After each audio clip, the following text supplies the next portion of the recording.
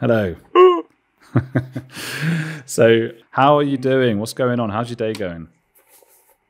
It's good. I'm a late riser, so an owl. I suffer from eveningness. That's what they call it now. It's a genetic thing. So two of the genes are adrift.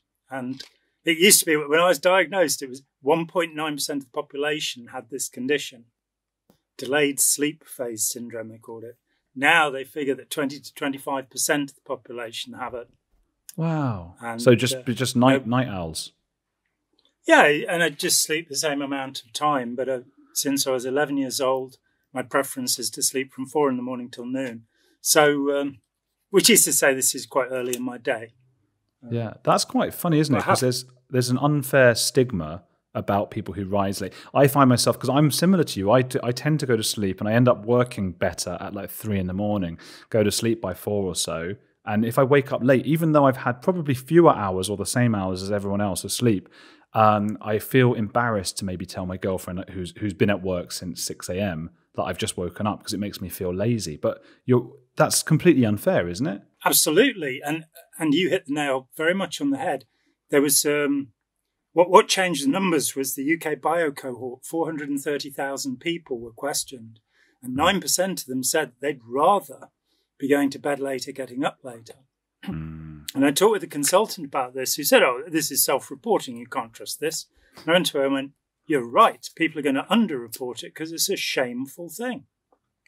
That's true. And I've had it since I was 11. I'm 66 now. I've had 3 consultants test it. All 4 of my children have it. And in my life so far, only one person, when I've said, "Oh, I normally don't get up till noon," has said, "Poor you." Everybody else has said, "Oh, so you can party." It's like, no, I just work late, Yeah, no, I know what you mean. There's something about getting up and seeing that the clock is 7 o'clock or something, and I'm just like, this isn't for me. I need to wake up at 12 or 10 sometimes. Even then, I was afraid I accidentally said 12 and that people would go, 12? That's too, you lazy. And it's the same. Bring it back to 10. Yeah, but then I meant 9, all right? And it's so ridiculous, isn't it? Because we sleep in the same amount. What does anyone care about how much we sleep? It's medieval. It goes all the way back. Yeah, there's a if I may say, about your generation, people in their 60s especially, I think, tend to wake early. There's even more of a stiff upper lip, wake up early in the morning, get down the mines at 5. I mean, not that my dad was getting down the mines or whatever, but that's how I picture. Down the pension office. Get down the pension office, 5 a.m. Well, I'm pleased you woke up for this. Now 4 hours ago. I'm in Germany. I'm an hour later than you. So it's now 5 o'clock here. So I want to ask you, you are charged with being a dishonest deprogrammer and unsavory hate blogger who has spread lies about the Scientology religion. How do you plead? Let's say that word by word. Dishonest, no.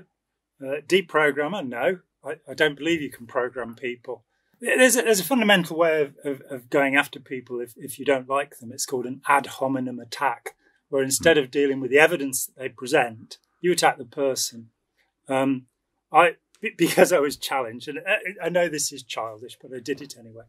Because I was challenged, Professor Jim Beverley in Canada was writing a glowing thing for me to try and get me a PhD somewhere. And he said that he thought that my book, Let's Sell These People a Piece of Blue Sky, was beyond what you needed for a doctorate. The research was so deep. But he did feel that it needed more reference notes. Right. And so I counted them. And there are 1,117 reference notes. And if they want to check my honesty, they can go and check those reference notes, about half of which are to the work of Ron Hubbard, who's a very, very nasty piece of work. And, when he says the law can be used very easily to harass, that is actually him saying that, not me. And when he claimed to studied with gurus in the East and been a nuclear physicist who was the first returned casualty of World War II in the American military and was wounded and managed to cure his wounds by creating technology. None of these things is actually true. None of them is even vaguely true. He didn't study with gurus in the East. He had 2 holidays in China when he was a teenager. We have the diaries. They actually put the diaries into a court case, and I managed to get my hands on them. And this is, so he describes every day that he was away in the East studying with gurus. And the closest he got was he went to a lamasery, and he said that the voices of the monks sounded like bullfrogs. And that's it. That's the complete study of the gurus of the East. You know? We should say, for those not familiar, that L. Ron Hubbard was the founder back in, the 1950s, I want to say, of Scientology? He created Dianetics in 1950, lost that, and so created Scientology in 1952, and then got Dianetics back. You mean there are people out there who've not heard of Ron Hubbard? What a thought. I think He'd be very disappointed.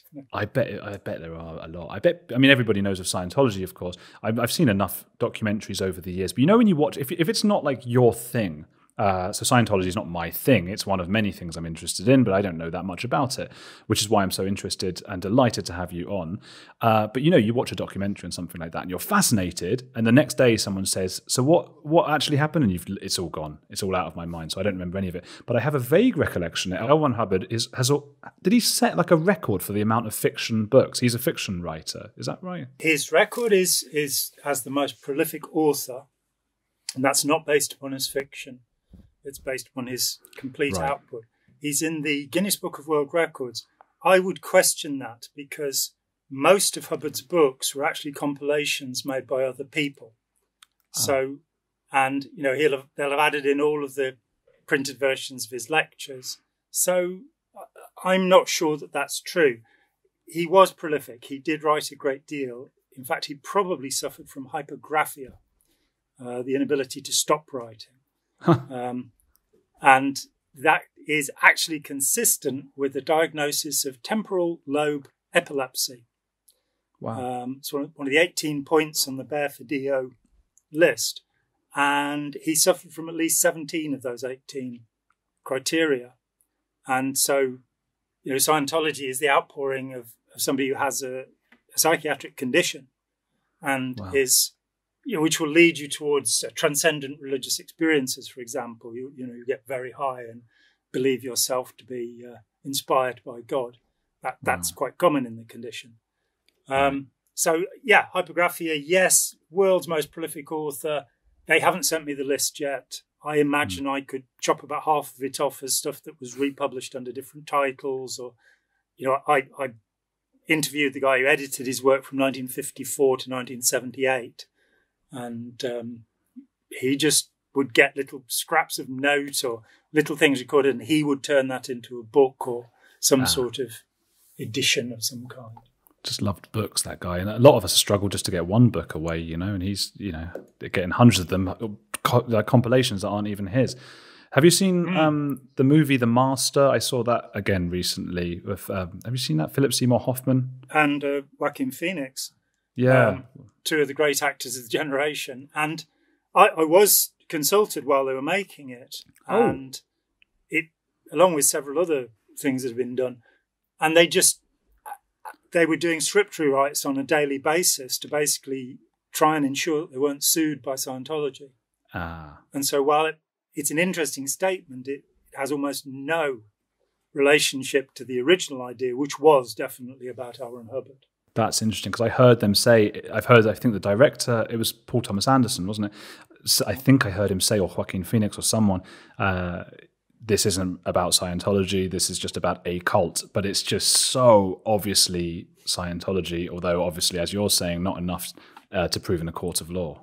Good film, though. Do you think it was a good portrayal of someone similar to L. Ron Hubbard that Philip Seymour Hoffman did? No, I don't think the character becomes Hubbard, and I admire Seymour Hoffman tremendously. I think he's an incredible virtuoso actor. So they gradually moved the character away, and I don't think it represents Hubbard well. No. What was Hubbard like? Doesn't pick his nose often enough. It depends who you're talking to. The people who were locked in with him. Some of them to this day possibly have Stockholm Syndrome. He was indifferent to other human beings. He was cruel. He was sadistic. So, for example, when he finally got to sea because he'd been thrown out of the UK and he was on trial in France and lots of people were after him, So he had a little flotilla of ships. He had a cattle ferry that he renamed the Apollo. And among the punishments that he dished out once he'd got tyrannical control of everyone was if you were, say you were 2 minutes late for a training session, you'd be thrown overboard. And just to get some idea of that, it'd be... Really? Yeah, into the Mediterranean with you. To die, or could you get back up? No, don't be silly. If you couldn't swim, they'd tie a rope around your ankles and pull you back up. You might be blindfolded too.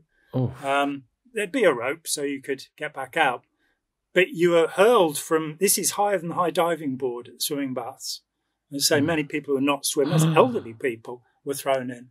And so he had this really vicious approach. The worst thing that he did on the ship was there was a 4.5-year-old child who kept crying. So he had the child put in the chain locker. Now, the chain locker is about 4 feet high. It's full of bilge water. There are rats in there. It's absolutely pitch black. And it's normally where the chain is when you're not at anchor. So it's filthy and greasy and horrible. And he put a 4.5-year-old child in there to mend its ways. So this is the kind of man we're dealing with. He's cruel, tyrannical. Wow. Obsessed with his own rectitude, as I think most malignant narcissists are, and desperately ill most of the time. With all sorts of drug and alcohol problems. How did somebody in that position? How did he start a religion and convince people to join him? Well, how did Stalin become dictator of the Soviet Union? An alcoholic sadist. How is it that Bolsonaro, Duterte, Abe, Modi, Scott Morrison, Boris Johnson, why do we do this? The question is so much broader. And when you look at the founders of belief systems, I'm not going to dignify them by calling them new religious movements, as the sociologists want us to do, because I don't know what those words mean. But belief systems, people who create belief systems are often relatively strange.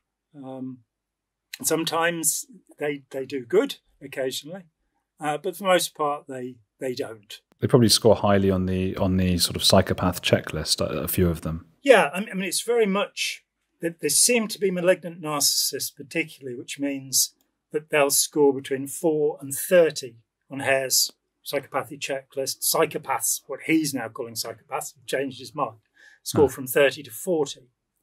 And it's more there are slight differences in the behaviours. So psychopaths, for example, have no fear and they will take outrageous risks. Malignant narcissists are often very cowardly and will make other people take risks. I don't think L. Ron Hubbard was thrown overboard at any point or put in the chain locker, but he didn't mind doing it to other people. Was that a joke before about picking his nose? Yes, it was. Actually, it's a referred joke. Annie Riefenstahl said that when she edited Triumph of the Will, it took 6 months because Hitler kept picking his nose. But no, that was unfair of me to suggest that L. Ron Hubbard ever picked his nose, and I apologise for that. Do not besmirch his image. He did have rotten teeth. Did he? Have rotten teeth. Yeah. He wouldn't see a dentist. He was terrified of dentists. So his teeth rotted in his head. There's a guy called Cyril Vosper who was involved for 14 years, then wrote a wonderful book called The Mindbenders in 1968. And he said he'd be approached on Tottenham Court Road in London by recruiters for Scientology. And he'd say, I knew Hubbard. And they'd be in awe of him at this point. And they'd say, what do you remember about him? What's the thing that's uppermost in your mind about him? He'd say, the stink that all around him, because his teeth were rotting, he stank. Wow. Okay, that's an inside bit of information I never knew about the creator of Scientology. They're not going to like that. Yeah, well, they've actually spent quite a lot of money going back through all the photographs of him and whitening his teeth. They haven't. I was talking to Mike Rinder, who was involved with the project just a couple of weeks ago. Oh my God, that's insane. Oh, yes. That's so funny.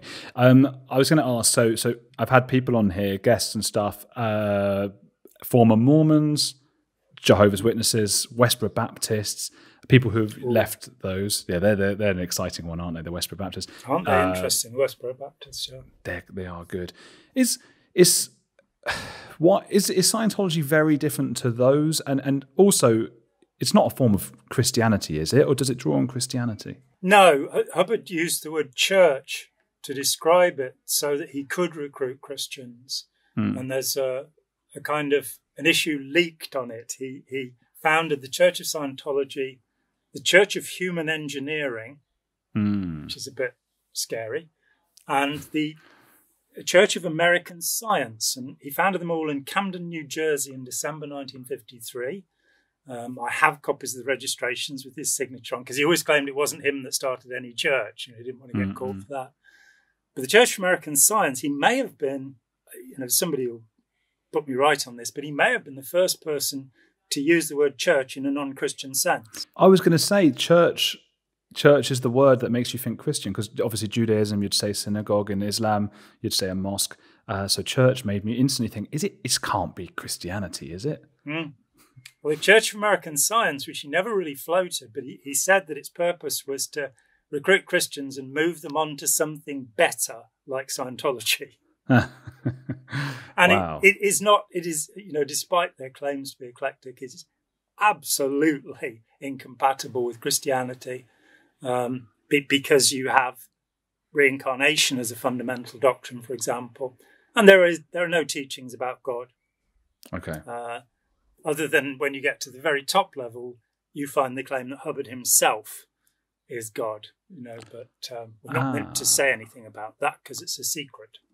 So this is a system, it's like a sort of PlayStation game, and you enter in Scientology and you give some money. This is how I'm imagining. And the higher up you get, the more secrets to the equivalent of the Bible that you get. You cross over from material that you're allowed to talk about to material that you absolutely may not talk about. The purpose of the original thing, Dianetics, was to make a clear. And a clear would be a person who'd got rid of their reactive mind. And that's where all the bad stuff is that makes you do things that you don't know about it. Rather like kind of Mr. Hyde, the idea that we're divided into Jekyll and Hyde, which I'm afraid, psychologists have perpetuated since Freud, the idea that there is an unconscious mind, which is in fact not true. There are unconscious processors, but there isn't a single agent that's conspiring against you in your head. Scientology has that idea. You have a reactive mind. And the idea was that in 1950, he announced that he'd worked on 272 people, and he brought them to this state where they were no longer irrational. They had full memory, soaring IQ, 50 points extra IQ, and they would not catch the common cold.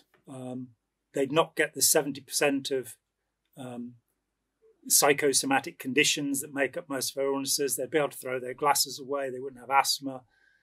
In fact, there's a whole list of things in 1950 that it's going to cure, all of which Hubbard suffered till the end of his life. So, he was short-sighted. He had asthma. Interesting. Just unfortunate. But he then, in 1952, by accident, he managed to bankrupt the 5 foundations that he'd created. He'd sold 150,000 copies of his first book, which was a surprise because it was with a medical publisher. And then the New Jersey Medical Association filed a case against him for practicing medicine without a license. And all 5 of the foundations went bankrupt, basically because he'd put his hand into the till and taken a huge amount of money out. And so there was a guy trying to protect him, a guy called Don Purcell, who was an oil millionaire in Wichita, Kansas. And so he said, look, I'll buy all of Dianetics from you and I'll take on the court cases. You need to be working on, the new stuff, and I'll do that. So for $1, he bought it all. The New Jersey Medical Association dropped their suit. In bankruptcy, the judge said, you can buy everything for $800. And Hubbard found he didn't have any of Dianetics anymore. So he had to create this new thing. But he took these techniques and he started now talking about past lives. So rather than, having the bad experience of birth to live through, you've got the last, ultimately 76 trillion years to go through. It's been a long time. And all of this science fiction sort of stuff starts coming in. And then he starts making it confidential, that you mustn't tell anybody that 75 million years ago, the inhabitants of the planets around this planet, which was then called Tigiak, were all rounded up, brought here, and blown up in volcanoes with hydrogen bombs. And their spirits, their thetans, they themselves, gathered on electronic ribbons and clustered with 36 days of implanting in a cinema, basically of images that come from 1966, because that's when he wrote it. Right. And, it's like ghosts. Like ghosts all come from the Victorian age. We certainly do. With spiritualism in the 19th century, there came a whole different view of who we are and what we are. And that, there are few groups back there. Madame Blavatsky with Theosophy, Mary Baker Eddy with Christian Science. These ideas have permeated our culture. Without Madame Blavatsky, there probably wouldn't be any Aryan race theory, because that's where it comes from. And the Nazis picked it up from there, and modern white supremacists have got their own versions, all based on this plagiarized nonsense written by Madame Blavatsky in the 1870s, which said basically that the Aryans were these people who lived in Atlantis and had superpowers, and then they miscegenated. They mixed with the people of Lemuria, and they lost their electron power.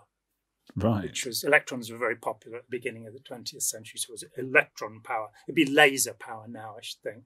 But, right. So all of this sort of pseudo science from the 19th century and onwards has affected Hitler and the Nazis, and then later got in the head of L. Ron Hubbard. And indeed of many of the New Age groups that have picked up ideas. I mean, if you look at Mary Baker Eddy and this idea that everything is to do with your will, you've made what's happening to you happen. It's a sort of modern take on karma. And that becomes the secret. It becomes the law of attraction. It's found in Scientology with the idea of postulates, that you wish things, and everything is to do with your spiritual state. It's found its way into contemporary forms of Christianity, prosperity Christianity, identity Christianity, where, everything that happens to you is your fault, basically. I hope you unless you give more money. But even if you give more money, because it will go wrong, and when it goes wrong, it'll be, well, you gave us the money and we did the stuff, but you didn't do it properly. Right. It reminds me of Glenn Hoddle, the England football or soccer for Americans manager, because he was saying some stuff, wasn't he, about people in their past lives, and that's responsible for who you are now. I don't know if he still believes that now. Yeah. Do you remember that? I don't. He was fired. He got fired as England manager at the end of the 90s, because he was picked up by a journalist as saying that he believes disabled people are as such because of what they've done in past lives. Oh, dear. Yeah.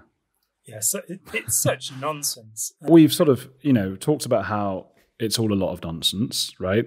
Scientology and everything that preceded it, mystical stuff, spiritual stuff. What was it that led you as a 19-year-old into the clutches of Scientology? A bad breakup. A girl I'd been living with.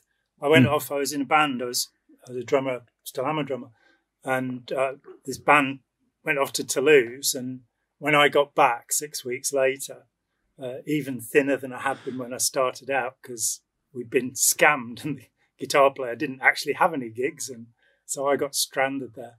So I got back a little emaciated, and my girlfriend had disappeared from the face of the earth, and it took me 4 days to find her, and a bit longer to find out that she was actually shacking up with one of her friends. Shit. And I just went through the things you go through when you're 19 and don't know any better. Yeah. And I did. I talked with I'd known a woman as a psychiatrist from my teens. So I rang her up and said, what do you do? What do I do? I'm not feeling very good. And she said, you're over 18 and I can't talk to you. Because she was a child psychiatrist, was she? Yeah, and I was never her patient. I wasn't really asking to become her patient, but she felt she oughtn't to give me any advice. Yeah. There's nothing like heartbreak at about 18, 19 years old, I think. There is nothing that can... I'm not sure people will say other things, I'm sure, that are very heartbreaking, but it's a very particular kind of pain that is really something. So I wouldn't belittle that as a cause of what led to the next thing for you. And I think it's a period when during adolescence your ability to become infatuated, to fall in love, that's one of the things that comes with adolescence. And so those first experiences are you're very vulnerable. I talked with my GP. I talked with an Anglican priest. When I heard about Scientology and read about Scientology, I went and checked with the doctor and a priest. Neither of them knew anything about it, which is kind of weird, as it was all over the front pages 3 years before in the UK, because the government report had absolutely condemned it, the Foster report, which is largely just Hubbard's own material printed up into a little booklet to show you what he said about destroying enemies and this sort of stuff. But they'd never heard of it. And I understand perhaps with the doctor that they're busy people, but the priest, the Anglican priest, he could have made a phone call and got back to me. But he didn't. And that would have, so as far as I knew, they were absolutely fine. I went along, they were really friendly. They were, like me, they were sort of hippies, a couple of years older than me. They'd finished university. They'd actually been at Bournemouth Polytechnic, all the staff at Birmingham. They're lovely people. And I bought into it as a psychotherapy. I didn't know about the past lives and all of this stuff. And as a psychotherapy, it looked relatively sensible. It isn't. Right. And I spent 9 years. I'm in a really unique position, I think, because I never became what's called a total convert. I didn't live inside Scientology. I still spoke language that people could understand. In Scientology, you kind of retreat into this. Hubbard left 2 dictionaries, which count almost 1,200 pages between them. Of his, he also talked about propaganda by redefinition of words and how you change somebody's mind by doing that. Because he was very aware of that, of course. There was an episode of Peep. Did you ever watch Peep Show, the British sitcom? Occasionally, yeah. There's one where Jeremy goes in, and again, I don't think they explicitly call it Scientology. They might do, but he goes in, and it's very similar to what you're saying. They don't mention a lot of the otherworldly stuff, and they say, do you ever feel sad? And he's like, well, I guess sometimes. Well, what about, and they keep asking these questions, and he says, well, I guess I could, I guess I do need this help. And before you know it, you're in the cult. So it started off as psychotherapy, and then, because you were there for quite some years in the end. So how was it? How does it gradually dawn on you? 9 years. How does it gradually dawn on you that this was religious stuff as well as psychotherapy, pseudoscientific? I'd come from a background in Zen Buddhism, so I already accepted reincarnation, though not in the simplistic Scientology way. That wasn't hard, and if there, it wasn't hard to think that there might have been other civilizations not on this planet, that we might not be the only. And so therefore, when Hubbard starts injecting the science fiction about past lives and other places, but I basically threw myself into it pretty much full time for about 6 months or something till my money ran out. Then I lived down in East Grinstead. I worked as a decorator there. And I just found, so this is my first engagement. I got involved in December 74. I left there in February 77 because I didn't want to deal with them anymore. I thought Scientology was a good thing, but I really wasn't very impressed with the people who were running it. It seemed, forgive me, fascistic, militaristic. All of these people dressed up in sailor suits and women wearing jackboots. That was one of the things I noticed, marching around. And they didn't seem, they weren't like the place I'd come in at where everybody was very happy. That there was very serious, a lot of very tired people. So for 2 years, I went to art college instead, and which was great. Recommend it as a spiritual practice. And then I sort of got pulled back in. I hadn't left, but this very charismatic man called Ira Chalef, who is now famous for his intelligent disobedience and courageous followership, and should be, brilliant man. But he, at that time, was involved in Scientology, and he sweet talked me back in. So I moved back down to East Grinstead, and I did what Hubbard, after he got his psychotherapy and his idea clear together, he then said, well, right, you need to be able to operate outside of your body. The optimum state for a thetan, a spiritual being, is 3 feet back of the head. I'm not really sure why that's the place you should be, but that's what he reckoned. And so this whole bridge, all of these steps, 28 of them by my count, get into place so that you will ascend to the godly powers lost to the Aryans, the godly powers that apparently we all have within us. And I did all of that. Most of it, 25 out of then 27 levels. And I wasn't impressed. The earlier stuff had seemed interesting. What I was being taught seemed interesting. But being told that I was infested with hundreds of thousands of little beings that had clustered together inside my body and were directing my thoughts just didn't seem true to me or real. It seemed crazy. And so during the last year, I drifted away. And then there was a huge breakaway movement. More than half of the membership left when we found out that Hubbard had been running infiltration into governments, and his wife and 10 other people were sent to prison for charges that included kidnapping, false imprisonment, breaking and entering, burglary, and stealing a huge amount of American government documents. They did the same here, but the Home Office wasn't interested in prosecuting them. I gave them the names, but probably they were too high up in the Home Office by then to get rid of them. So, so they really have sort of their tentacles spread in high places. They were busted in Canada, in France. There were allegations in Italy and Spain. And it is part of the training that you take Scientology with you. Hubbard specifically says, don't bother to get elected, just get a job by somebody who's been elected and influence them. So that's why Germany actually bans Scientologists from the civil service, understanding that their first duty will be to Scientology. Wow. What are they trying to influence them to do, just to get more Scientologists and more money?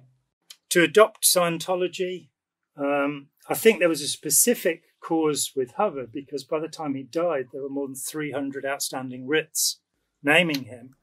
And so I think he was probably being a little bit selfish, that he wanted to have influence so that he could do what the hell he liked. So what are just nowadays, and people make sly jokes and things about Tom Cruise, John Travolta. What is Tom Cruise doing there? Because he's got more money than anything in the world. He doesn't need any more power or anything. He's the most famous man on the planet, more or less. What do you think is going through his mind? Not very much. He's not educated. He has dyslexia. And reading Leah Remini's wonderful book, Troubleshooter, she was a long-term member of Scientology, but she knew Cruise. And she talks about him having a fit when his assistant hasn't got the muffin mix ready for him to put in the oven. He's a child. He's an overgrown child. Wow. And it works two ways. People become more and more deeply invested in their beliefs. I left Scientology in 1983 because I wanted to perpetuate Scientology. I thought there was something really good in it. And I became the center of the independent movement in this country. And then over a period of a few months, a horde of documents arrived about Hubbard and his past. And it became evident that he was a liar. He wasn't a nuclear physicist. He hadn't studied with gurus. He wasn't wounded in the war. He hadn't seen action in the war. He hadn't cured himself of anything. He was a depressive, and then that carried on right the way through Scientology. He'd lock himself away where nobody could see him. How did it feel for you to read that stuff? Well, it must have been quite shocking that your entire belief system had been founded on lies. What was that moment like for you emotionally? It was very difficult, but I saw his actual college grades showing that he'd failed his course in atomic and molecular, not nuclear physics, which he would later admit in the lecture, which I found. I suppose, for one thing, that right from the start, because I'd come from the Buddhist tradition, I had no idea of people being gods. So I'd always regarded Hubbard as a human being. And when he said things that were stupid, I identified them as stupid and said he must have been having a bad day. So I didn't have the devotion to him. And I was surprised when I found that most of the people around me did. Also, when I found out conclusively that he was a liar, which is demonstrable by conflicts in his own statements, particularly about war wounds, and that he didn't have any when he went public in 1950, but gradually as time went by 1965, he'd got to the point where he'd been crippled and blinded. So his own statements showed that he was a liar. And there's a fundamental principle to me in Scientology. Hubbard says the road to truth must be trod with true steps. And he says, honesty is sanity. And at that point, I was done. The point where I realized he was a liar. And then I turned around to the community around me, because I was in the middle of the independent movement. I had hundreds of people who were in touch with me. And I started to tell them these things, and none of them wanted to accept it. I've seen you write about attacking somebody's beliefs is like attacking their child. Yeah, it's not just their child, it's their baby. It's like saying to somebody, your baby's ugly. And people hang on to doctrine, and we all do it. The confirmation bias we have means that what I believe is true. And if you bring me anything that contradicts it, that will cause cognitive dissonance. And why didn't that affect you at that time? That's why it must have hurt in that moment of like, he's a liar. There must have been two conflicting parts of your mind. No, the evidence was clear. I accepted the evidence. It was then a matter, I left in October 83. It was late November that I first saw this material. It took me till about May. I had my last Scientology auditing in the December. And during the course of that, just went, I really don't believe in any of this anymore. Much to the shock of the poor woman auditing me. But I think there's a specific process, and many people don't do it. I've been involved with about 600 people in recovery, largely from Scientology, but from other authoritarian groups too. And there's something in my practice that many other people who are intervening don't do. And that is, you have to think about what you believed and decide whether you still believe it. And for me, the only way to do that, because I'd lived inside the Scientology mindset for 9 years, was to say, I don't believe any of it. I will now consider it on a piecemeal basis, and I will readopt any of it that makes sense to me. And as I analysed each separate part of the dogma, I found, and it's nearly 38 years later, I found absolutely nothing that I wanted to retain, because anything that was decent, I found had come from somewhere else, and Hubbard had perverted it in some way to make it less useful. So it's baloney, fundamentally, but it's incredibly complex baloney. Like a lot of religions, I suppose. Do you think there's is there any lasting legacy on you from those 9 years in there? Were there any really difficult parts for you? No, that is where, as I say, I seem to be unique. I've not met anybody else, and certainly no more than 1,000 people who've been involved in Scientology who's not abused, who's not traumatized. The reason for that is because Hubbard has this policy about celebrities, and anybody who is a writer, artist, musician, is treated in a special way. So even though I wasn't earning money, I was always treated as a celebrity. Because you're a writer and stuff. Yeah, writer. As I say, my training is as an artist. I'm a musician. I do all that. Is it possible? Kind of stuff. Is it possible in your mind? Again, I imagine you don't know him well. I'm just going back to Tom Cruise or whatever. Is it possible he knows it's all nonsense, but he's getting treated so nicely? Again, I'm still thinking, but he gets treated nicely wherever he goes. But it's nice being treated that way. I think once you've accepted a set of beliefs, those beliefs own you. Yeah. And I shouldn't say this, but I'm going to say it. Please. I worked with the Christian churches in East Grinstead for a couple of years. They had an organisation called Churches Together in East Grinstead. there had to be two separate meetings because the Baptists and the Catholic couldn't be in the same room together. So it should have been called Churches Untogether, but whatever. For 2 years I worked with these people.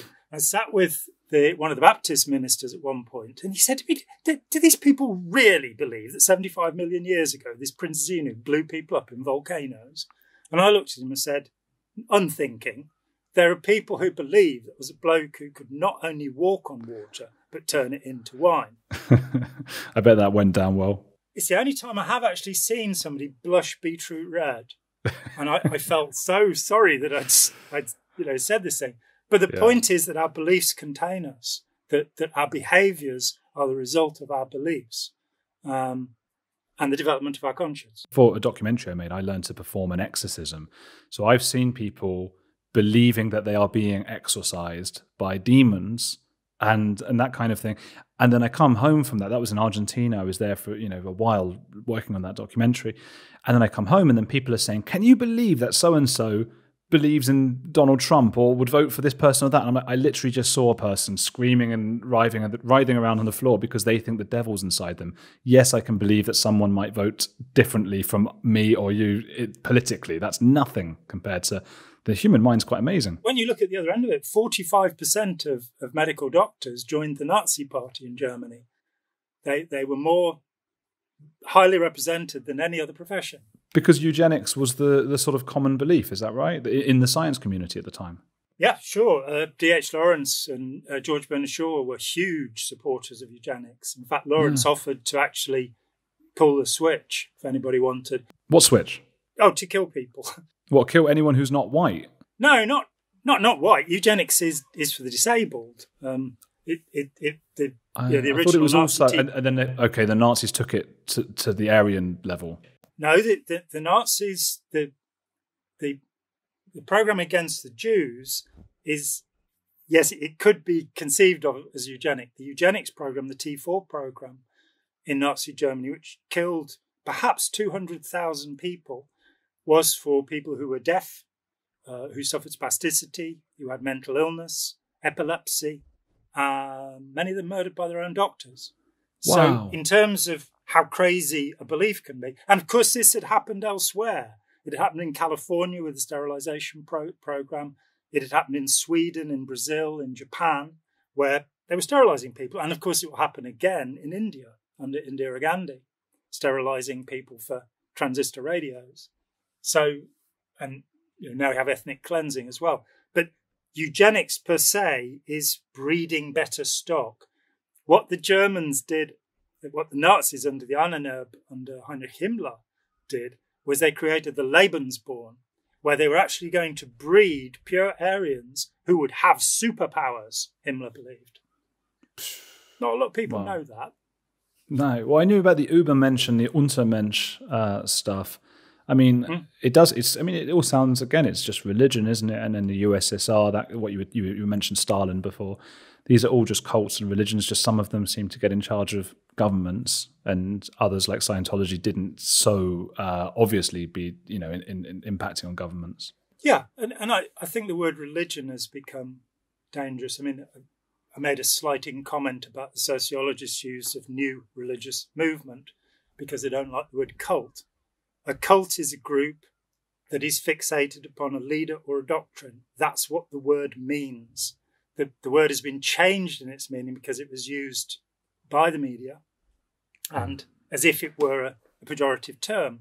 And, so sociologists led by Brian Wilson and Gordon Melton gave us this term, new religious movement. The Beach Boys? Yeah, but spelt with a Y. He was it's not him. Professor at Cambridge.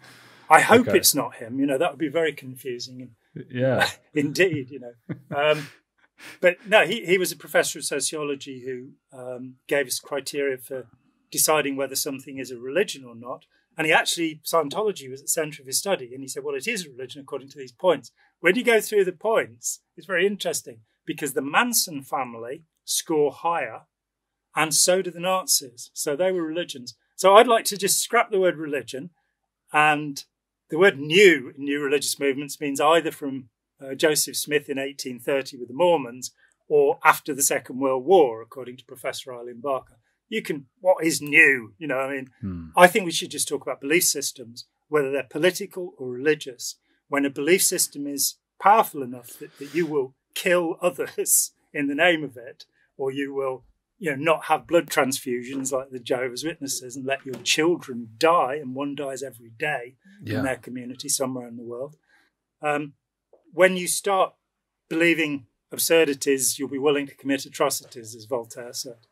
Yeah. And so, but I think if we just look at belief systems and how powerful they are, it does seem impossible to separate what are thought of as spiritual beliefs from secular beliefs. So Mao Zedong, the greatest mass murderer of all time, managed to actually create a belief system in the Communist Party, which allowed, 70 million people to be slaughtered, and him still to have his image and his catafalque in Tiananmen Square. What was his catchphrase? It was something like 1 mile on or something like that. What was that? Yeah, something like that. One step, the great step, the step forward. The great leap forward.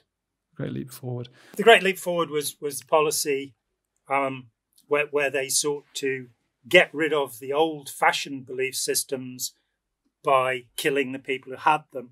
It was they had these camps they've had in Xinjiang for the Uyghur with 1 million people in them.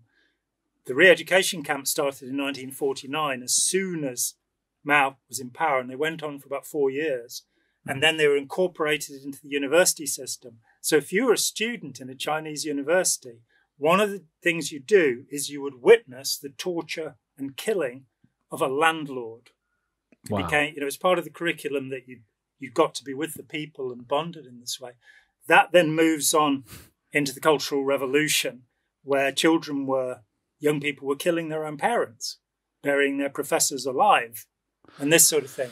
So it doesn't need to be religion. It's just belief. It's where you get people to believe these crazy things, which are life-denying. Well, I don't like the word religion because obviously it makes it feel sacred and above a cult, and like you can't attack it. It's like we don't talk about politics at the table, don't talk about religion at the table, and you can't say anything. Whereas I think cults, I guess I understand that cult also has the negative side. Neither are neutral words. Religion implies you can't attack, and cult implies you should do. But these are all just, I agree with you. Belief is a much more neutral term, isn't it? Yeah.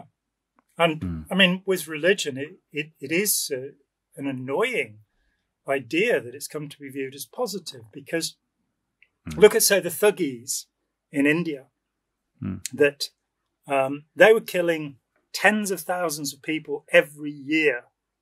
And the Raj in the 1830s got a little bit annoyed about this. And over the next 20 years, the Thuggis were extirpated. They were pulled up by the roots. But they are a phenomenal group. They are religious. They are worshippers of Kali. It is their duty to strangle people and steal their money, because that's a religious duty. And they spread thoroughly enough that they were not only Hindu, they actually were recruiting Muslims who were joining up and doing this. There were massive gangs through India. And it's a religion. Satanism is a religion, whichever way you go. So as a protective term, it's awful. We shouldn't use it. Last little question, just go back to Scientology, because we've done a lovely, beautiful hour almost. Well, yeah. Do you have any contact now with the Scientologists? I know once you wrote your book, which was a while ago now. Let's sell these people a piece of blue sky. If people want something a little bit simpler, which is this. Ooh. This is just the basic stuff for anybody. Yeah, just for those listening, most people are listening. Very thin. Only. Yeah, most people just listen, so you should say the name of the book that you're holding up to the screen. Scientology, the Cult of Greed. Yeah. Very inexpensive. So you've been. Everyone should buy that now. Buy it. I'll do a whole. Right. I'll do a whole intro and outro as well on the audio version, where I'll talk about it more and I'll leave links and stuff where to get it. Right. But yeah, you got what picketed? Would you say, or people they kicked off at you? What was your experience with that? Because that's what they're famous for, isn't it? The Scientologists, when somebody goes against them. Yeah, well, I had a very narrow pavement outside my house, and the police had to keep removing these 6 people who wandered up and down with placards, look after your own family instead of destroying ours, and anti-religious hate campaign. I gave a talk in Berlin, and they'd got about 50 of them there. The more alarming thing was going to the United States, and whenever I was over there, which was relatively frequent in the 80s and early 90s, being followed by people with guns, because they hire private detectives who are allowed to follow you around carrying a gun. Did you fear for your life? Yes. Shit. Yeah. They don't generally hurt people, though, do they? Well, describe hurt. They've destroyed the lives of many people. There was an Anglican priest called Neil Duddy who pretty much did my job before I came along. And he ended up walking off the side of a mountain after the News of the World had completely falsely done a double centre page on him hiring rent boys and giving them cocaine at his vicarage. His life was destroyed by Scientology. And so they would have fed that line to the newspaper. Absolutely. Wow. Am I likely to get anything for talking to you? No.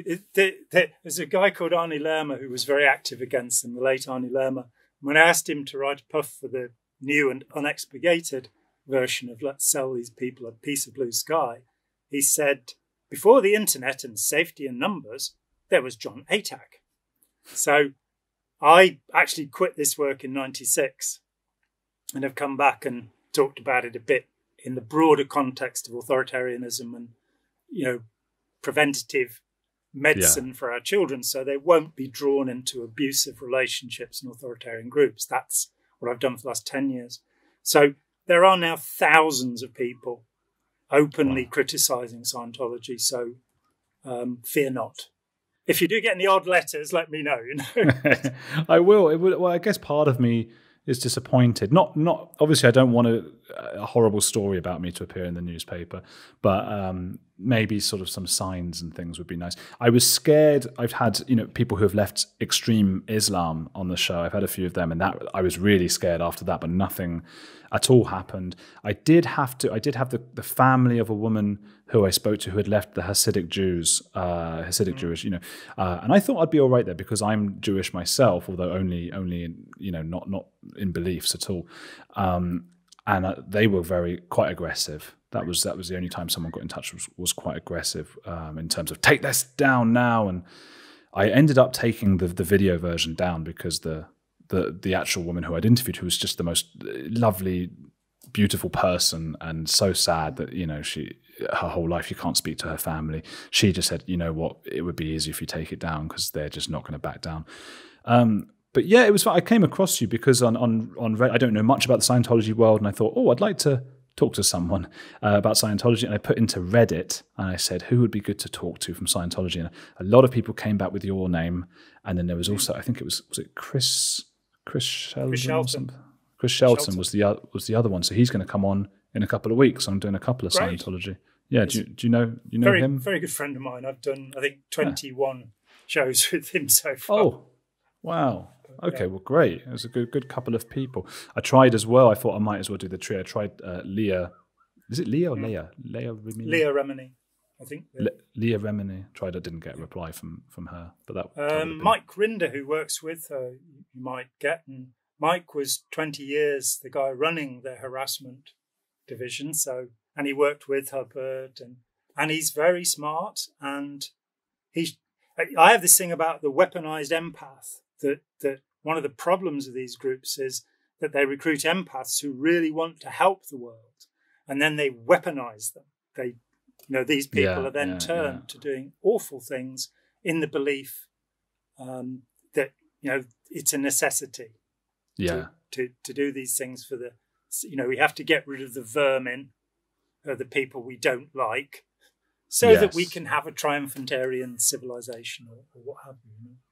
The problem is it's so hard to know until 50 years later whether one person was being led astray or not. And there are so many, for example, the culture wars going on right now, and there's so much stuff. And right now, J.K. Rowling is trending again And obviously, in her camp, she would say, "Oh, I'm just fighting for feminism, and why not?" And on the other camp, you'd say, "I'm just fighting for trans rights." So we're both doing good things, and yet they're clashing so dramatically. And it's like from afar, because I don't have any, whatever the expression is, in that fight, dog in that fight. So I'm just watching it like, oh my God, I don't know who's right about this. And maybe in 50 years we might know. I mean, how do you know at the time? I think with anything, you assess the information you have. You look to see what authorities you believe. And in that particular instance, I can see arguments on both sides. My colleague Steve Hassan is very concerned that people are being talked into gender change too young. And he is dealing with people who've changed their minds. And that's got to be a horrible thing. So there was a case in the UK last year, I think it was, where somebody who had gone through a transition at the age of 16 or 17 successfully sued the clinic. Oh, wow. For having persuaded them to do this. So I see that specific point. I don't think J.K. Rowling is against transgender in any way, but I think the concern is that people are too young when the transition is being made. Well, I think her issue as well was that women are being eradicated because you can't say I'm a woman and they're changing some. You can't say in adverts for things related to periods. They now say people who have periods rather than women because there are people identifying as men who haven't transitioned yet, and it's very complex. Of course, I commented on one of her tweets yesterday, and I just said, if you'd like to come on the podcast, because obviously it would be nice to get J.K. Rowling on the podcast. Yes.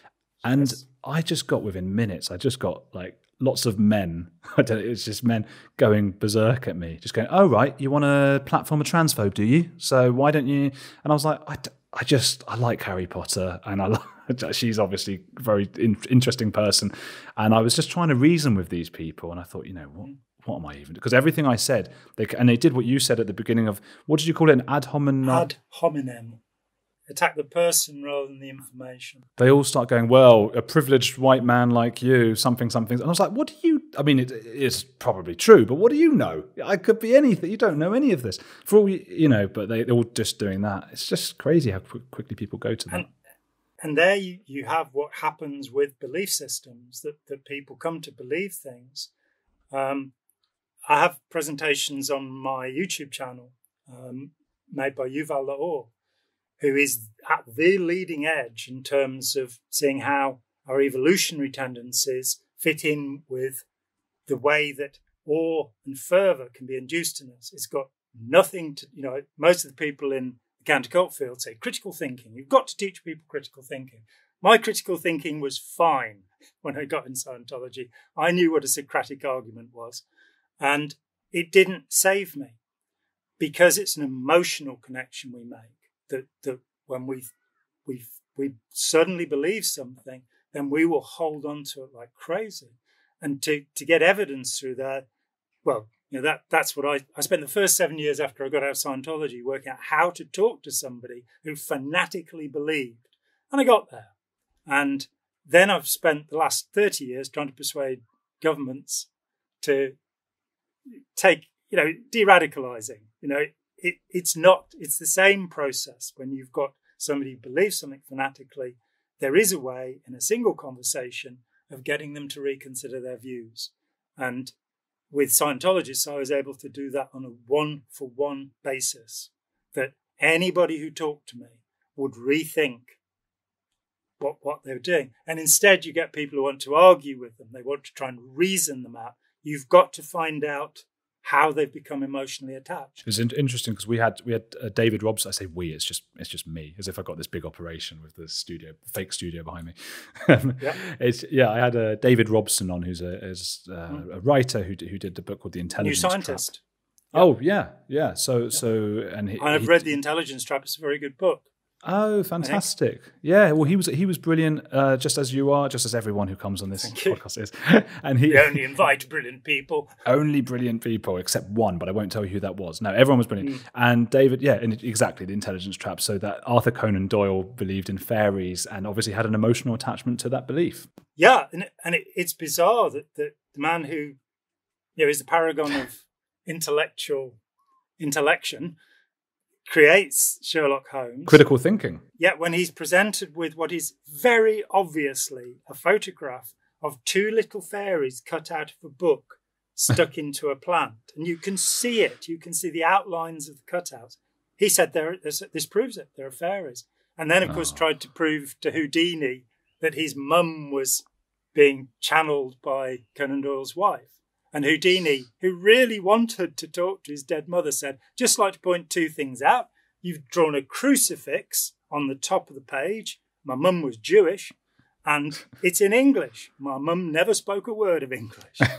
And that led Houdini to be the Derren Brown of his day. I love the idea of like ghosts speaking different languages and like what language does a ghost speak. But also, I think that, what was the other one? That it was her birthday, I believe, and that she made no reference of it or something like that. Yeah, but it shows that even and Conan Doyle, of course, was trained as a medical doctor. And his idol was his professor, who really is the Sherlock Holmes character, but that he was so smart and so gullible. That critical thinking stuff, I think that's a really good point, what you're saying, because I hear that all the time from people who are on totally different sides of this political spectrum saying we have to teach critical thinking so that people, and it's like, what, you want people to teach your critical thinking and you want people to teach your critical thinking. Like, who critical thinking, the J.K. Rowling thing, for example, you could probably find 1,000 very well written, beautifully put arguments on both sides, and your critical thinking, like you say, your emotions will move towards one or the other, I suppose. And I think also that somebody who said that there are only 5 possible philosophies in the world, and they're the 5 basic Greek philosophers. So you have the Platonic, the Aristotelian, the Cynic, the Stoic, and the Epicurean. Those are the 5 ways of looking at the world. And myself, I'm an Epicurean Stoic. I wouldn't want to be a miserable Stoic. I don't know what does Epicurean mean? It sounds like a haircut. Epicurean means liking the good stuff in life, enjoying yourself. And epicure is the word we have from it. But Epicurus was a philosopher. Right. And, I personally think that comes out of regarding all of humanity as one family and trying to have compassion towards all of humanity. The problem is that people will say they are Platonic. So they will then believe in the philosopher kings, the idea that there is an aristocracy of the intelligentsia who should rule the world. And they will then fit everything into that way of looking at things because they consider themselves to be part of the intelligentsia, inevitably, and part of the elite. You'll have people who are cynical. They will just negate everything. They're what Eric Fromm called life-denying. And people are stoic and are kind of, well, you can't really expect too much, can you? I think that's me. Yeah, that's probably it. And they things will fit to that. And if it doesn't fit in that bailiwick, then it simply won't be taken on board. Yeah. And critical thinking won't get you there because we aren't objective. Go figure. We are subjective. That's going to be the reality of it. Doesn't mean we can't be objective, but most of us will fit everything to our own values, and they can be values from school, from childhood. They can be things we don't question. When I was a little boy, I was told I got to love everybody because that's what our hero Jesus did. And it took me until my 30s to finally sit down and go, is that true? Should I do that? And I decided I didn't want to anymore. And I would go with the medical one of first do no harm, that I won't hurt people deliberately. But I no longer feel obliged to take in every homeless person and drunk and, look after them. Yeah. But certain ideas are written into us, and we need to be able to challenge our unquestioned assumptions and so much of that is emotion, critical emoting. On Yuval Law, Awe, Fervour and Belief on my channel, recommend it to everybody. It also changes our view of evolution, the old kind of Mendel, Dawkins, selfish gene stuff. It's gone. Modern biologists are really not working with the idea of modularism, that Yuval Harari thing in Sapiens, that we've got these modules and it prevents us from free will. We can't really do anything because we're just acting out this stuff that happened to us then. No, genes aren't read-only. We have epigenetics and we have symbolic evolution because we have language. We're human beings. We can change stuff in a moment. But our own genes are changing. They aren't being passed on from the beginning of time. They're changing at every iteration and being written on by our behavior. So if you eat far too many hamburgers and supersize yourself, then your grandchild can become obese. There's a little piece of epigenetics for you. So, which means that we are causal agents, which means we aren't the victims of karma or evolution, but what we do actually matters, and what everybody does really matters, I believe.